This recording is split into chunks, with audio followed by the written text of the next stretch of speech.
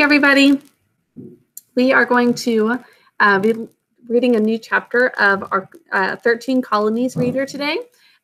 We have talked quite a bit about the first colony, Virginia, and we're going to move on from that to a new colony, Maryland.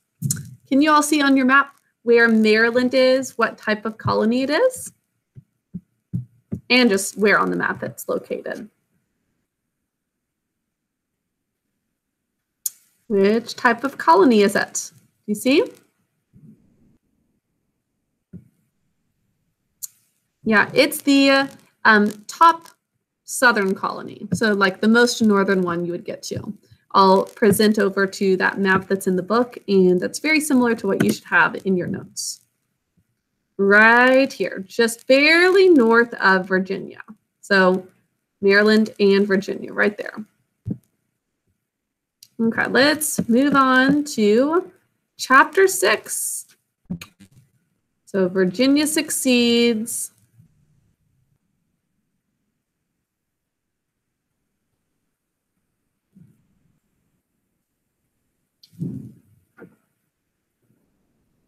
Just reviewing that one. Okay, so story of Maryland. Now, a friend of the king. In the early 1600s, George Calvert worked for the King of England as a government official. The job was very important. Calvert worked hard and did his job well. As a result, the king promised him a reward. Now, the king told Calvert he would give him a lot of land in America. But there was one big problem. George Calvert was a Roman Catholic. That made a lot of Protestant people very unhappy. Now, they did not want a Catholic to be a government official. Calvert was forced to give up his job. So, both types of Christians, but there was a lot of conflict between these two groups at the time. Almost everybody in England was a Christian, but English Christians were divided into two different groups that disliked each other. One group was the Catholics. If we have time, we might do a little bit more story of the world another time to talk more about this conflict. Now, Catholics believed that the Pope in Rome was the head of the whole church. Another group was the Protestants. Most English Protestants believed that the king was the head of the church in England. So there's a lot going on between these groups at the time, but some people believed that the Pope, who's the head of the Roman Catholic Church, going back to our study of the Roman Empire, so it's head of that Roman Catholic Church. And then English Protestants believed that their king was really the head of their church, Church of England. Now, although George Calvert had changed his religion from Protestant to Roman Catholic, the king liked him. He gave Calvert the title of Lord Baltimore, the first Baron of Baltimore. He was named Lord Baltimore after a small place in Ireland. Most people who lived there, meaning that place in Ireland, were Catholics.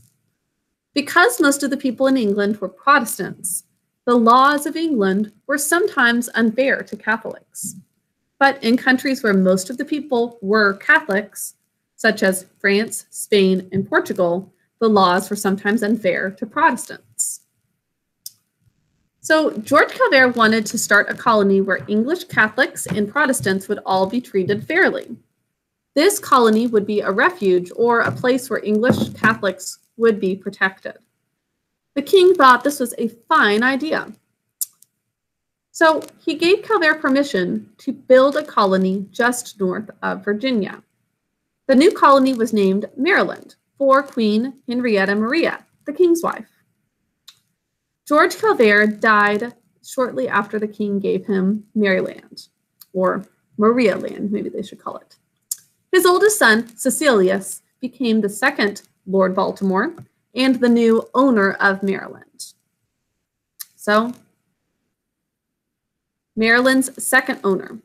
Unlike Virginia, which was owned by a company, Maryland was owned by just one man.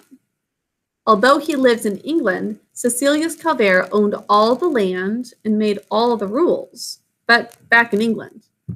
The new Lord Baltimore asked his younger brother, Leonard, to go to Maryland with the first group of colonists. Leonard would be the governor of this new colony in Maryland. The Calvaires started Maryland as a colony for Catholics, but they also wanted Protestants to settle there to increase the colony's population. So even though it started to be a refuge for these Catholics so that they wouldn't be treated unfairly, they also wanted it to be just a growing place, and so Catholics and Protestants living together. Now, in early spring 1634, two small ships sailed into the Chesapeake Bay. Governor Leonard Calvaire and nearly 200 colonists were on board. The ships had no extra space. The passengers had brought with them most of what they would need to survive their first year in the new colony. Governor Calvaire told a group of Native Americans that he wanted to buy one of their villages. The Native Americans were not using the village, so they agreed to let the newcomers live there while the colonists built their own houses and planted crops. The governor knew how badly the people in Virginia had suffered. He made sure that the people of his colony had enough food and supply to avoid a starving time, which we know they really learned their lesson there. There was that starving time, and you can't really focus on growing your wealth and having this thriving life if you're not even able to eat. So they fixed that mistake. Now, Governor Calvaire named the colonists' new home St. Mary's City. This became the first settlement in the Maryland colony. Now, 2 years later, in 1636, the settlement still looked like a Native American village, as you can see there with the wigwams. The colonists lived in wigwams that the Native Americans had built. Some of the Maryland colonists were wealthy Catholics, but more Protestants than Catholics actually are the ones who came to Maryland. Many of the Protestants worked for the Catholic gentlemen as servants. Now, everyone in St. Mary's City worked hard to get the colony started. Catholic gentlemen and Protestant servants worked side by side. Governor Calvaire had the colonists build a chapel or small church for St. Mary's City. Both Catholics and Protestants shared the chapel so that each group could worship in its own way. In 1649, the Toleration Act was created in Maryland. The act gave religious freedom to all Christians in the colony. So we've heard that religious freedom was one of the reasons that people wanted to come here. This is the strongest representation of that so far. Not people who wanted to get wealthy, they just wanted to have freedom to have church the way they chose to celebrate or chose to worship. So in both Maryland and Virginia, things did not work out as the colonists had hoped.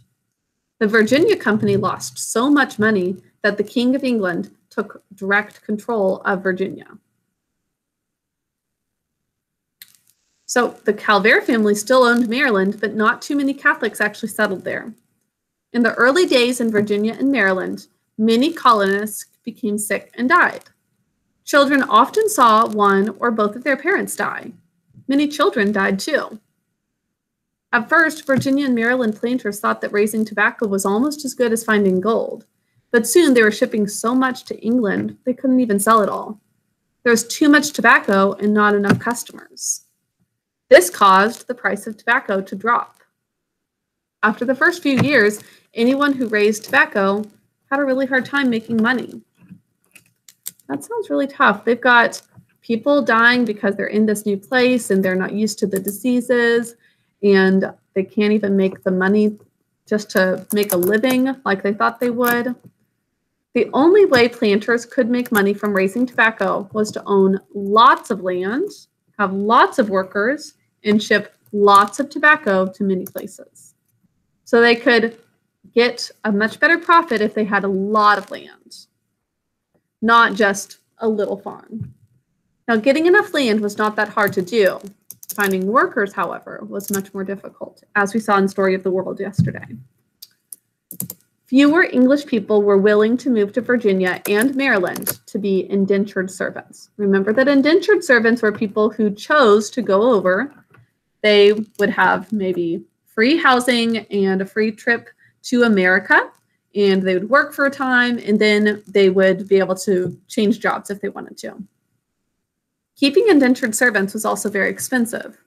Planters needed another way to find large numbers of workers, and they found these workers in Africa. Sadly, we saw this yesterday as well. Now, the very first Africans were brought to Virginia in the year 1619. Some historians think that these African workers were indentured servants, so some of them might have enjoyed this opportunity to come.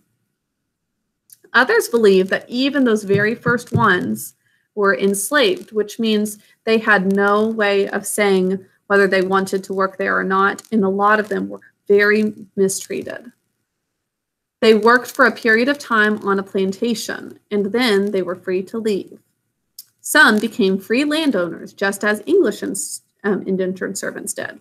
So there's a big variety. Some of them were able to work for a time, and then they became free, and they could own land, but not all of them. In the mid-1600s, however, Virginia and Maryland planters changed the rules. Africans brought to the colonies were forced to become enslaved workers. As we saw with Story of the World, some of that was that they were prisoners of war, and they were captured and then forced to come over. They were considered the property of an owner. They were not paid, and most would never be freed. It also means that they wouldn't be able to choose to stay behind with their families. A lot of them were forced to separate. Their children would become enslaved workers too. And relying on enslaved workers meant that plantation owners could make more money. By the late 1600s, large numbers of enslaved Africans were brought to work on plantations near the Chesapeake Bay. They were treated harshly. That's an understatement. A lot of them were treated terribly, where they had living conditions that were worse than animal. The type of living conditions for just an animal would be. In one southern colony, so many enslaved Africans were brought in that more than half of the people living there were originally from Africa. And that colony was called Carolina. So we're going to get to Carolina next week, specifically hearing about the plantations, which is the large land used for cash crops that we heard about, which is when farmers weren't just farming for themselves, they were farming so many acres to send off to other places because that's when they were more profitable. But obviously they were being very selfish and greedy to want to have all of these things for themselves when people were being hurt because of that and taken advantage of and just considered property. So it's complicated. There are definitely some people who were just indentured servants at the time and some who were not. A little comparison, or not comparison, but just overview of the difference between these indentured servants and enslaved. So indentured servants could have land. So they could own property. They had choice. Basically, they chose to sign up for it at the beginning. So maybe they were separated from their family, but they were deciding to do that for a season of time. And most were just poor people who wanted an opportunity to make some money. And they worked for just that period of time, and then they became freed. And these enslaved workers who were brought over were not paid, and oftentimes they never were freed. And sometimes even their kids became enslaved as well, obviously not having any say in it. And they were considered property just as if it was land, but it's a person who should be able to make choices for themselves and have just as much freedom no matter where they're from. And many of them were captured, and some of them prisoners of war and others just captured in general. So that is all for today's reading. You will have some notes to take on this as well, and I'll include a map so that you can have a map of Maryland specifically in your notes. Hope you all have a wonderful rest of your day. I will talk to you later. Bye.